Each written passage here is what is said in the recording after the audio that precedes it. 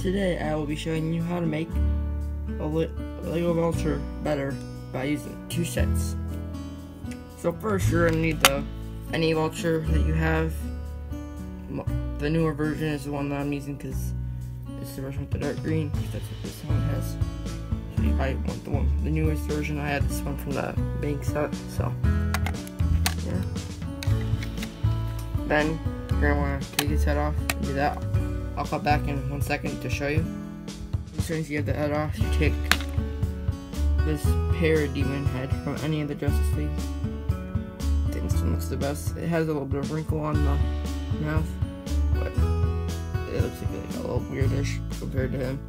But it still looks very good with like the goggles. So you put that on, and then that's what I did to get Vulture. Just want him with his helmet on, because he does wear a helmet.